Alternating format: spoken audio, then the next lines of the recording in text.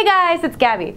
The costume for the lion in The Wizard of Oz was actually made from 2 real lion skins, and it weighed over 50 pounds. While they weren't filming, the doors had to be kept open and the lights had to be shut off so that the actor wearing the suit didn't suffocate.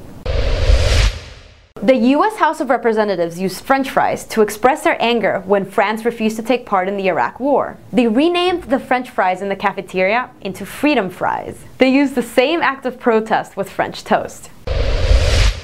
Did you know that pigs are as smart as a 3-year-old human? They have been found to have a keen sense of direction, abstract thinking, and they even lead complex social lives.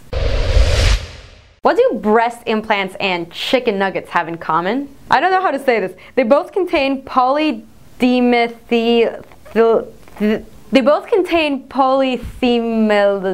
something, which is an anti-foaming agent. This ingredient can also be found in hair conditioners and even silly putty.